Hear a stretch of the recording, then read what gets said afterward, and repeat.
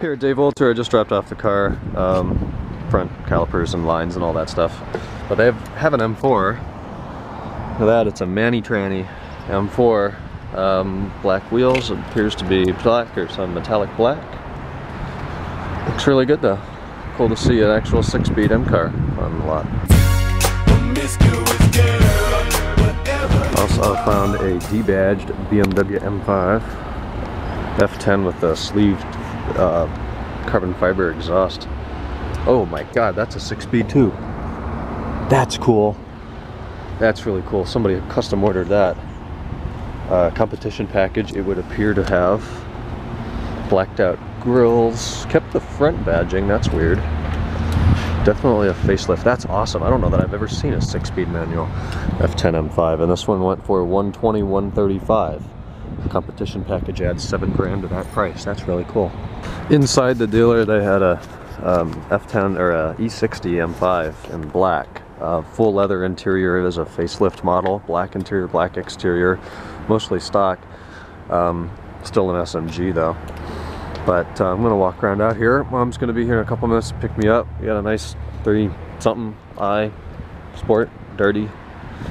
It's pretty much their typical line of F10s and F30s. Well, guys, I don't know that that's regulation size or not. It is. Yeah, I think it is. Just Jesus. Oh my gosh, it's a Honda. It looks like it's been wrecked a couple times. Oh boy. Okay, so it's 2:51, update time. Dropped the car off at Dave Walter BMW this morning. They were going to try really hard to get it done by the end of the day. They were crazy busy though, said it's a possibility it won't be done. Got a call.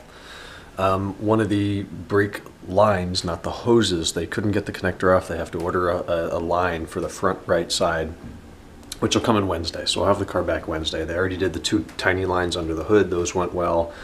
Calipers are on, or they'll be on once the new line shows up, and the front hoses will be done. Due to corrosion and complication, I'm going to push the rear hoses off. They've got to replace lines there too. It's going to incur a lot more costs. We'll do that over the summer sometime when finances can recover.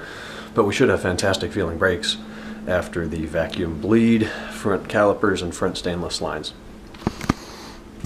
Said there's no issues with safety or anything with the condition of the rear lines as they are, so we'll just, or the rear hoses as they are, so we'll just push that off.